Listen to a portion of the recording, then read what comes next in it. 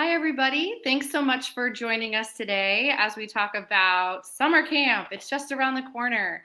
My name is Anna Sabino. I am a social worker and certified diabetes care and education specialist, but more importantly, I'm also a person living with diabetes. I was diagnosed at 6, so was granted the very amazing opportunity to grow up going to diabetes summer camp, and I'm so excited to be able to chat with you all today.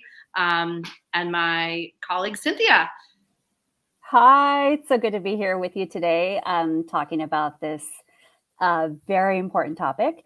So I am Cynthia Muñoz, and I am a pediatric psychologist. I have had the pleasure of working with many young people with type 1 diabetes and families for, more than 20 years now. And also had experiences of, going to camp, as a kid and navigating that whole experience. So I'm really looking forward to our conversation today. Awesome. Camp is just so special.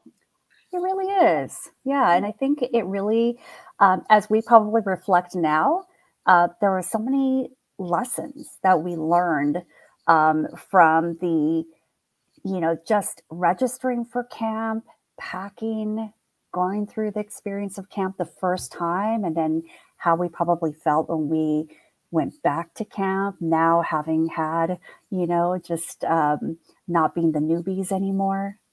Absolutely. And I look back now, I mean, especially I've obviously aged out of the age of being a camper, but I think it wasn't until even, 5-10 years later, recognizing the impact of what those experiences, even just a day camp or a week away, even just a weekend away for some of those families who are doing a weekend program, have this like unspoken understanding of awesomeness that everybody around you just gets it.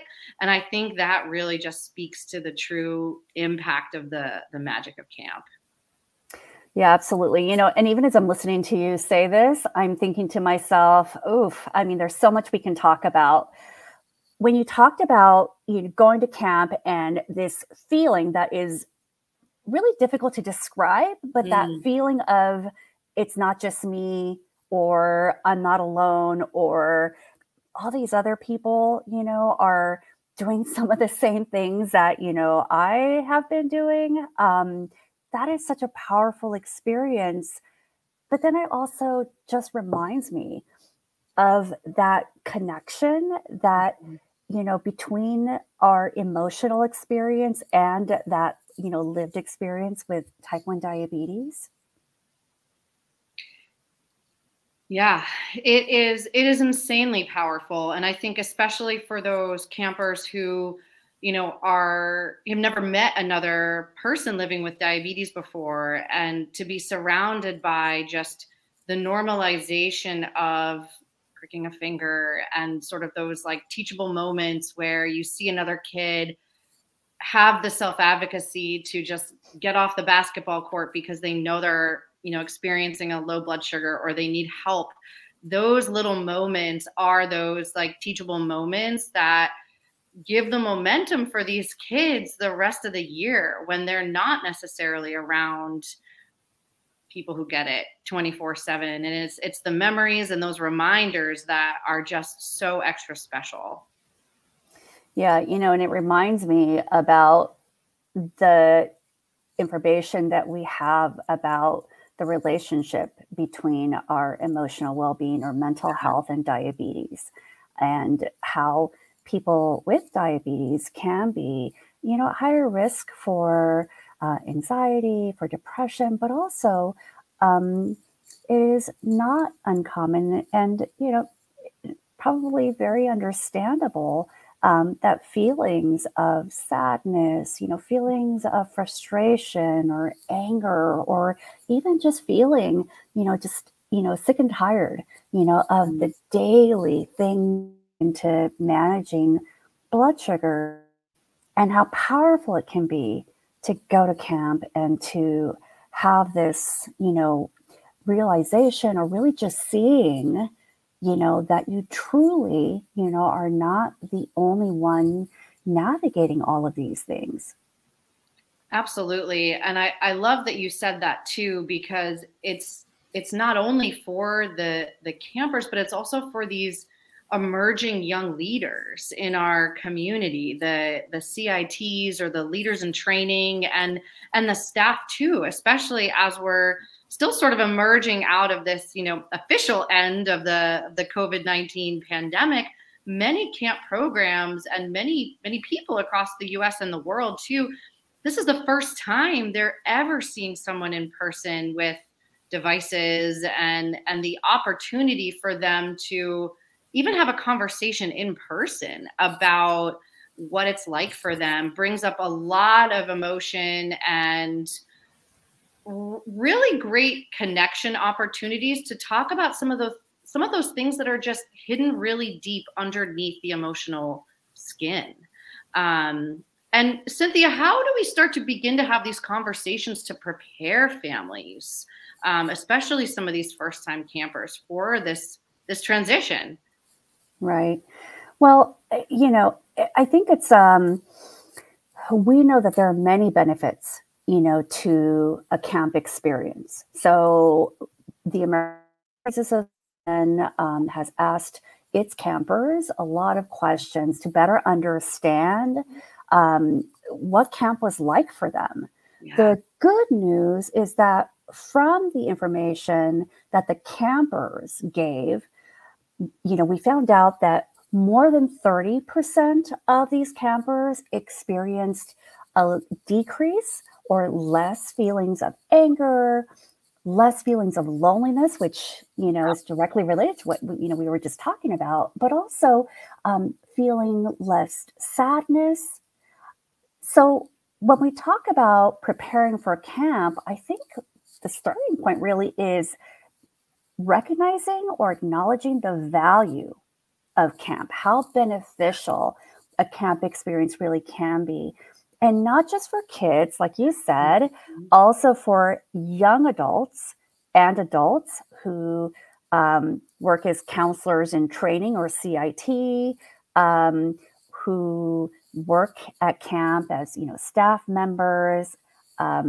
Also, while maybe there are not that many, there are some opportunities for young adults with type 1 diabetes to get together in a retreat or camp setting, right? So we know that there are benefits, at many stages of life to have this experience of community while you're having fun.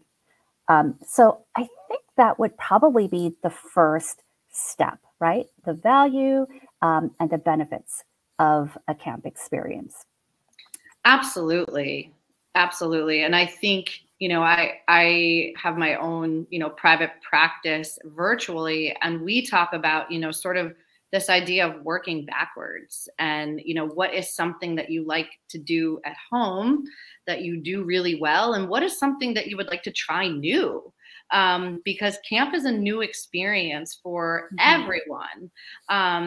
And I also want to say that I think for parents, acknowledging our own feelings of not necessarily nervousness, but just how excited we are as parents to try something new too. Acknowledge that it's new, but that we're so excited to experience this as well. Makes a world of difference for so many families, and role modeling their excitement can only help the process.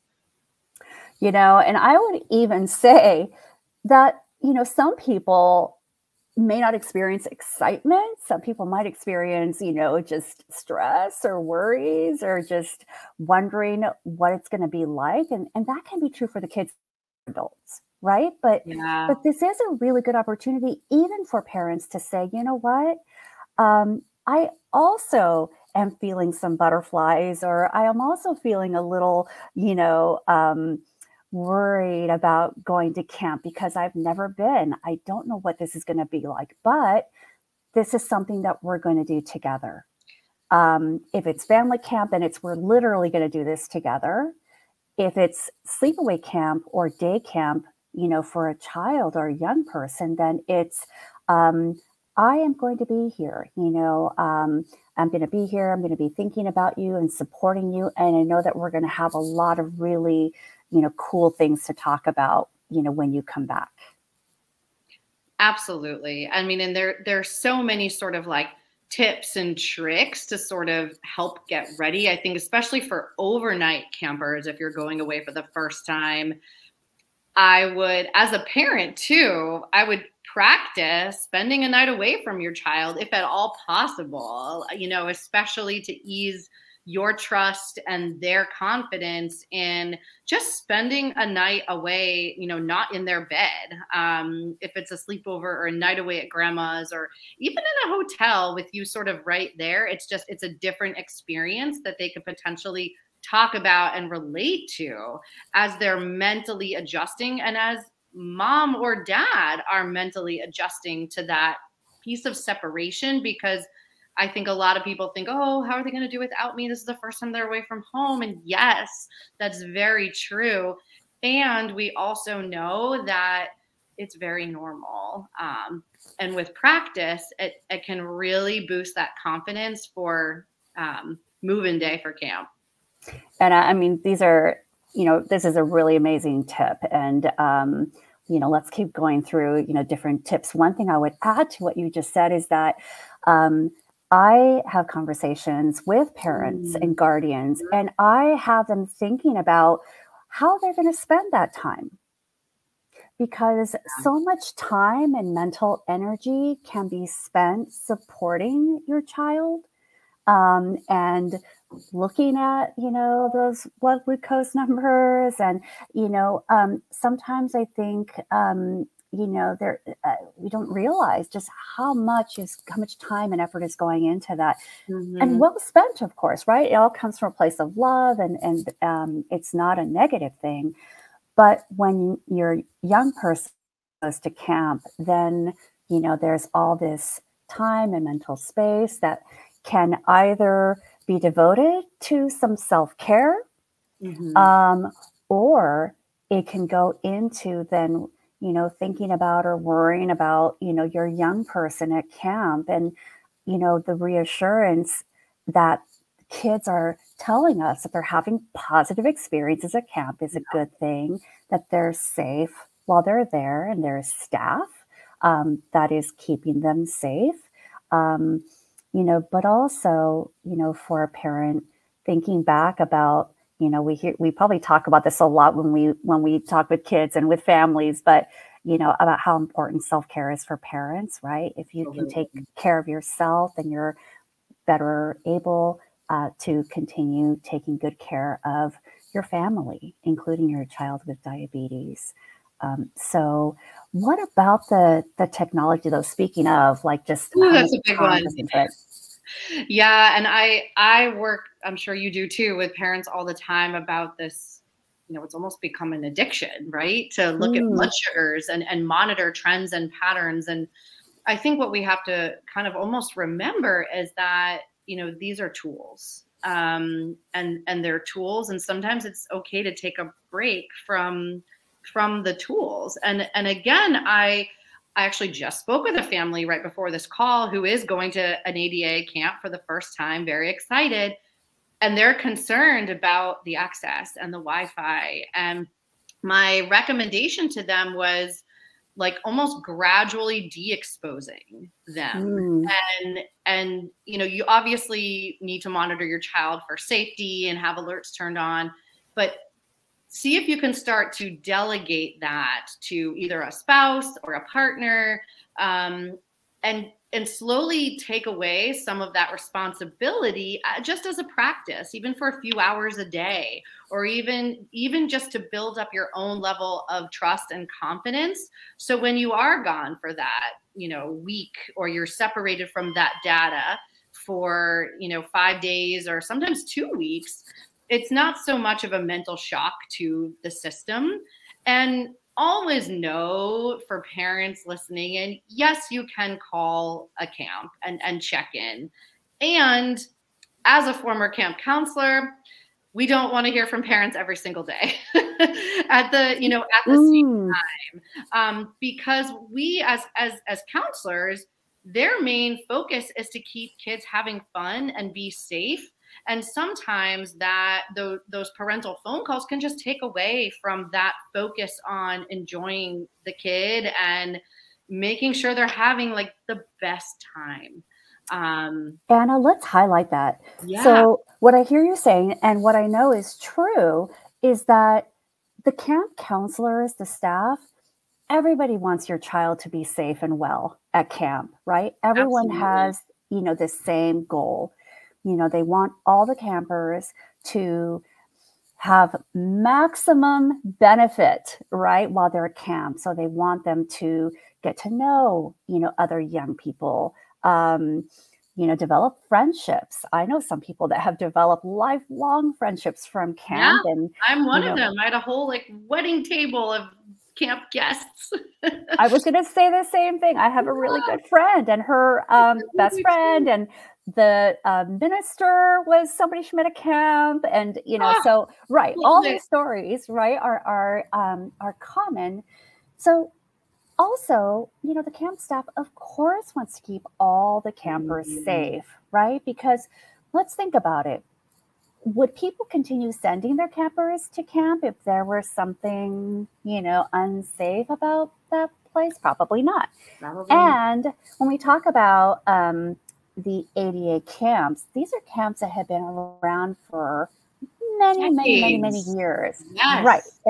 Absolutely. And we know that, campers go back to camp time and time again. And another thing that might be helpful when you talk about, getting accustomed to what the experience of having your child away, preparing for that, is also, seeking out other families who've sent their children to the camps and, getting some reassurance that while it is a different experience, that your children will more than likely come back with stories that will have positive impact on them for a lifetime.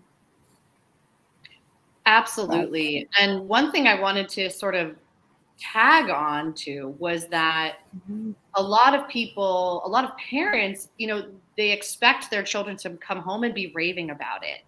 And there are some kids that right away may not have this oh my God, it was awesome, and we went on this hike, and they may not bring this sort of sense of enthusiasm right away that you're expecting. I love that you are talking about this sense of connection, all year, whether it's through a Facebook group or whatever community you find most, speaks to you, whether it's in person or not. And some people are not the type of people that are on the car ride home going to be verbalizing every single thing that they've experienced. And I think we have to remember that they are still processing kind of what they just went through. This is like their commute home. And we need that time as parents when we're commuting home or walking upstairs from our home office even to just digest our most recent experiences. And one thing that I work on a lot with families is just kind of this idea of, agendaless presence. At the end of the school day or at the end of a experience, we often want to ask our kids about everything. Ooh, how was the field trip? What did you have for lunch today? And a lot of times how was your day? Not want to say anything. How was it? Whoa, that's a loaded question. So I think, it may be months where things about camp start to emerge, and 9 times out of 10, like you said, Cynthia, they're going to be positive experiences and hopefully ones that will prompt them to maintain that connectivity for years to come. Yeah. The other thing to keep in mind is that when you're at camp, especially if this is your first time, there is a lot of change in routine. So bedtime might be different. It might be earlier. It might be later.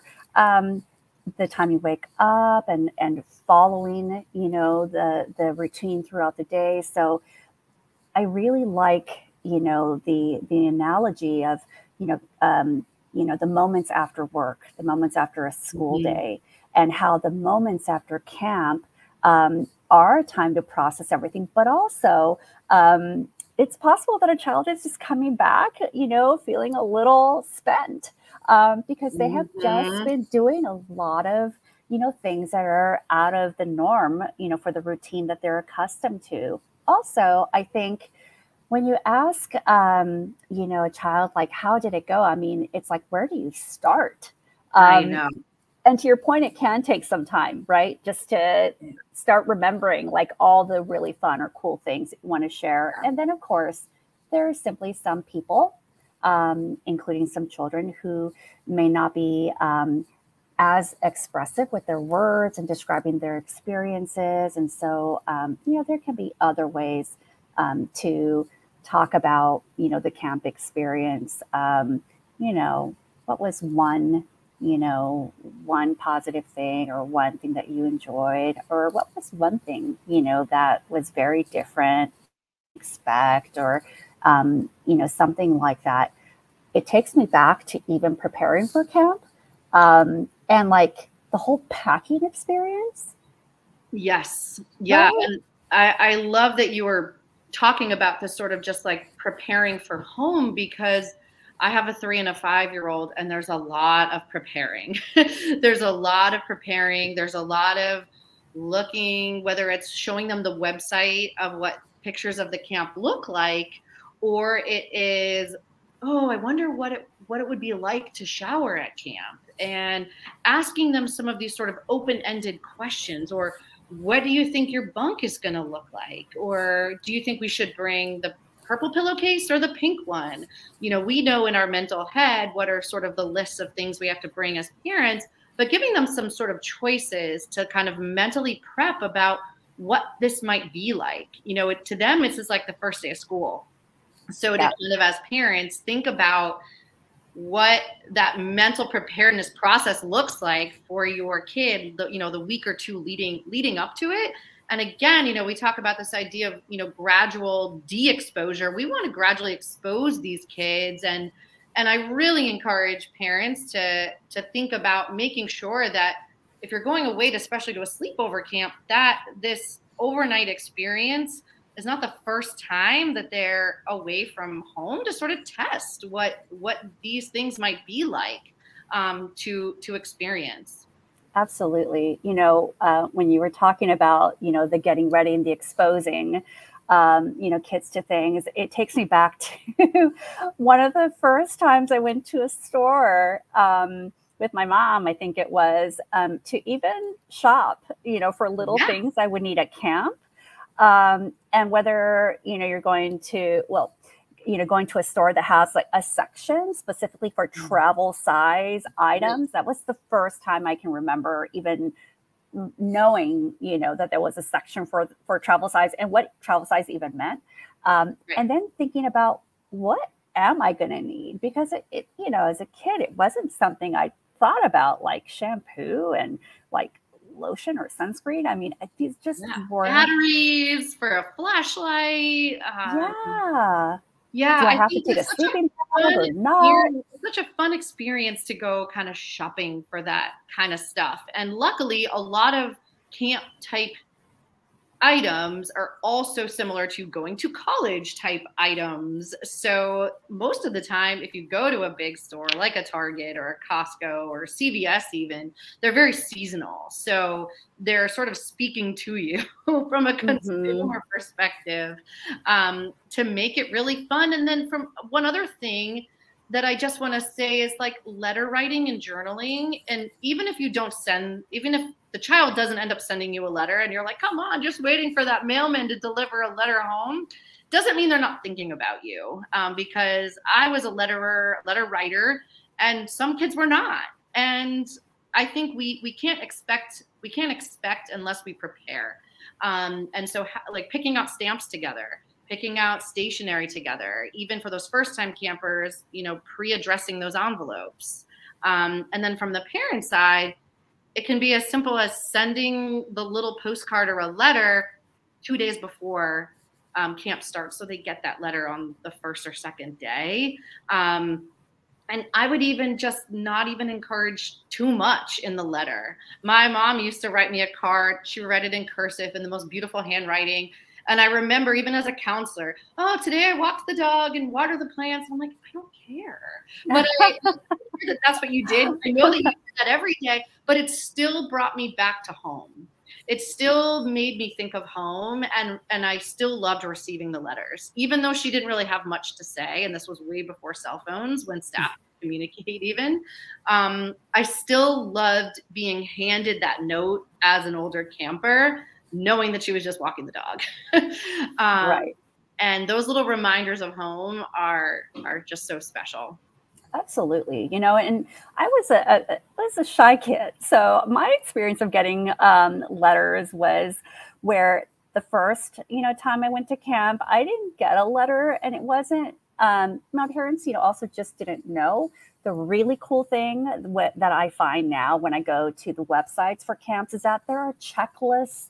There's a lot of information, right? And so there are a lot of, tips, and you just mentioned one of them, and that is, for the parents and guardians, where you can send a letter in advance, send it a couple days before, then that it's more likely going to arrive while your child is still at camp. But, my parents got better at that. Like, they learned, to do something like that.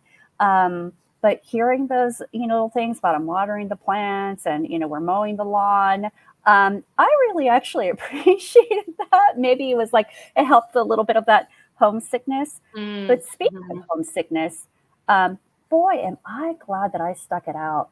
Because I can tell you in the beginning, it was tough. And I know that I talk with kids and families now, and, sometimes parents will get those phone calls, your child is feeling homesick, and, but really encouraging kids to stick it out, but encouraging parents and guardians to support their children in staying at camp and really having that full experience. It's likely that your child will grow up and will appreciate the fact that they did it.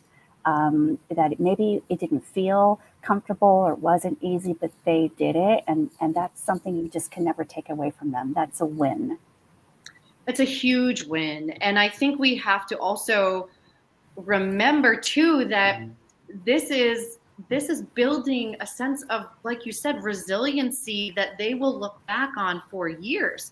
Even if they only decide that for whatever reason, camp just wasn't for them, that 1 year experience, people still talk about, oh, I only went for 1 year, but it was so great. And I was so homesick, but I'm so glad I went. And 9 times out of 10, they're going to look back and not remember them being homesick. They're going to remember that they had, dinner on the side of the lake one day, or that it was like, wear your pajamas to breakfast one day, and not necessarily feeling so sad. Most of the time, give it a couple of days. It's an adjustment period. But I would also agree, try from a self-care perspective to mentally prepare yourself too as the parent, and give yourself that confidence and trust, as well as, instilling that into your kid. And I think the worst thing we can say to our kid is, oh, don't worry, if you're sad, I'll come get you.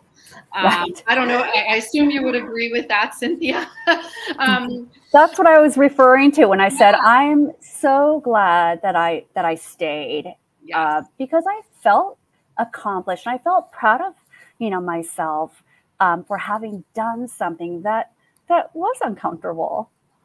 Yeah.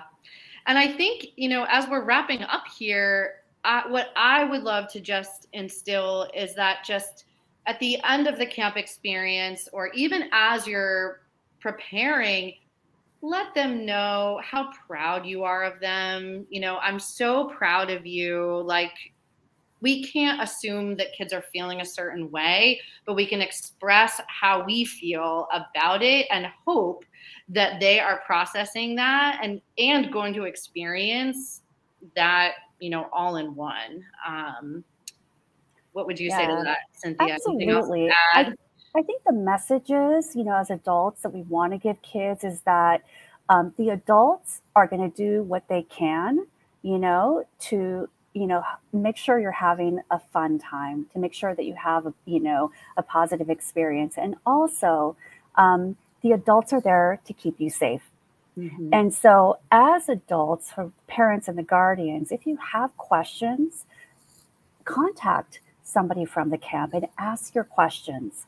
But the messages and the things you want to talk about with your child or with your child present are the messages of optimism, the messages of this, is, going to be a new experience, and everyone involved is going to help you make the best of it.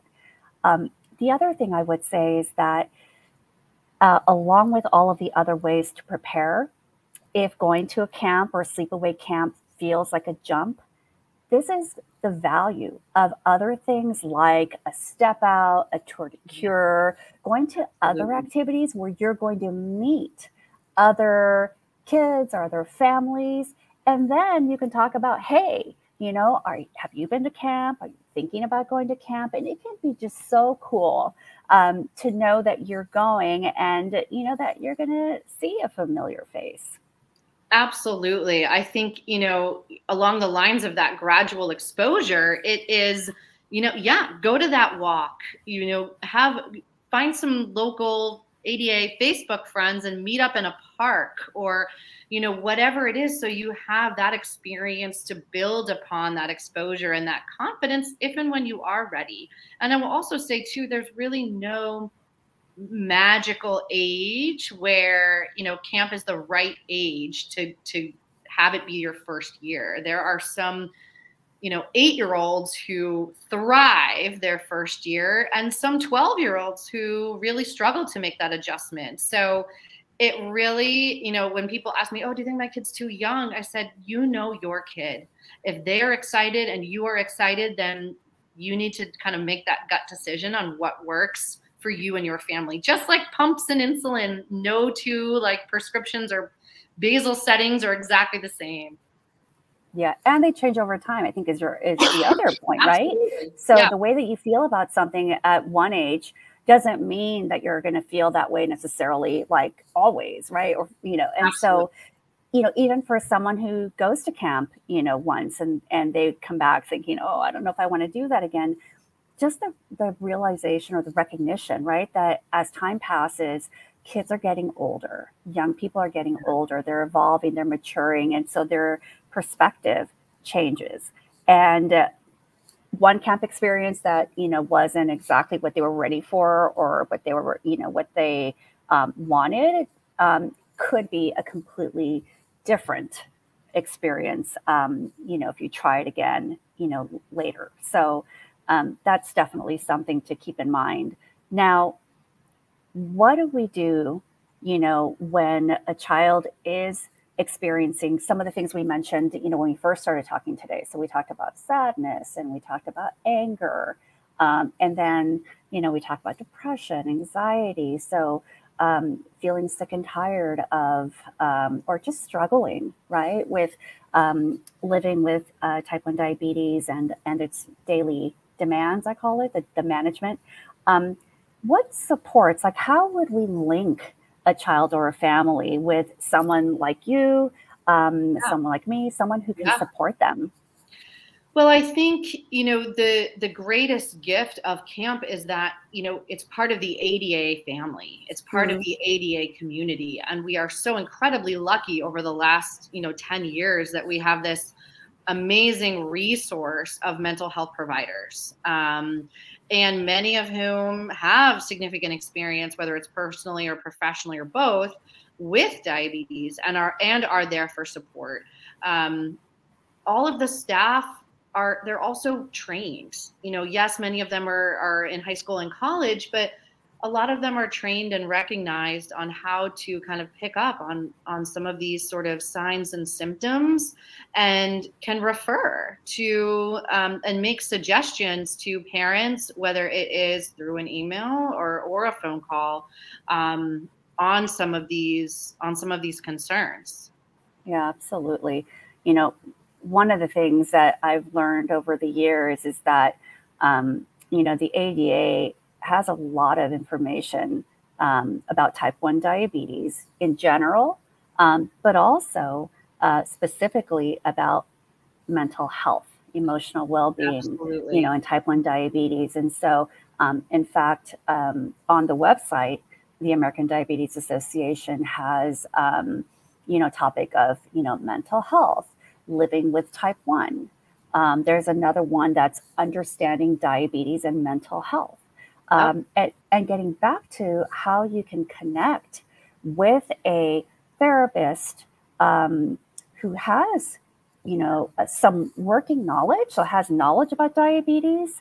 The American Diabetes Association has a searchable directory online that anybody can access. So it is the ADA Mental Health Professional Directory.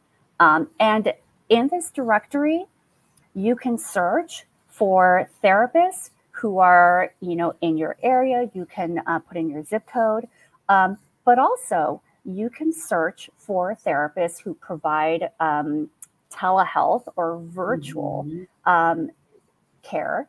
And usually, I know things were different during the pandemic, but typically you want to find a therapist who provides virtual care within the state that you live in or that you are in. And so those options are also available in the directory, where you can find people who are knowledgeable and who can provide professional support. Absolutely. And this is a tool that has been increasingly popular, obviously, just because of where we've been at with the pandemic and the increasing growing need for more opportunities for connectivity and mental health. Yeah, absolutely. I talk with people sometimes when they say like, oh, I have a great therapist, and they're familiar, they have some knowledge about diabetes. And of course, it goes without saying that even when you work with a therapist who has knowledge about diabetes, the therapist still wants to learn about your diabetes, and you still want to help your therapist better understand your diabetes, right? Because it's slightly different for everyone. In the way that, do you choose, are you using an insulin pump? Are you using, the insulin pen, or using the InPen, the Dexcom, the Libre, all kinds of things, language. Right? They speak the language. And it goes back to that sort of camp piece where it's like this unspoken understanding of when camp is over and you find yourself back in this like sort of cycle of maybe burnout or whatever that is, you've got somebody there from that professional side who just gets it. I actually love when clients come to me and they say, well, I already see a therapist, or our daughter is working with someone, but they don't get diabetes.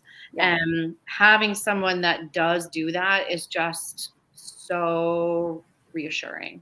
Absolutely. And if you have a therapist who understands diabetes and they're not in the directory, then you might want to encourage that therapist to join the directory so that other people can find Absolutely. them. Right? But you're right. With camp, it can, really help develop, emotional well-being, connectedness, a sense of community, which is that connectedness. Also for children, a sense of just, of self and identity, and how you see yourself, in the world as a person with diabetes. And then those other skills that are really just important for, just in life. And that is, what do I need, to get myself through the day, from waking up to brushing my teeth, showering, dressing, and bedtime routine. So there are lots of things to be learned and cherished from an experience at camp. I hope everyone that is listening or joined us for a bit will, either if you are not already registered, consider camp as such an amazing opportunity for both you as the parent and for your kiddo. Cynthia, it's been such a pleasure to connect with you. And I think I hope everybody has a great summer. Absolutely. And please know that the American Diabetes Association has camps across the country for children with type 1 diabetes. And so I'm grateful to the ADA for being the organization that has offered these camps over the decades. And I'm hopeful that many of you will be able to experience what they are and the changes that they can make in your life and the lives of your children. Absolutely. Could not agree more.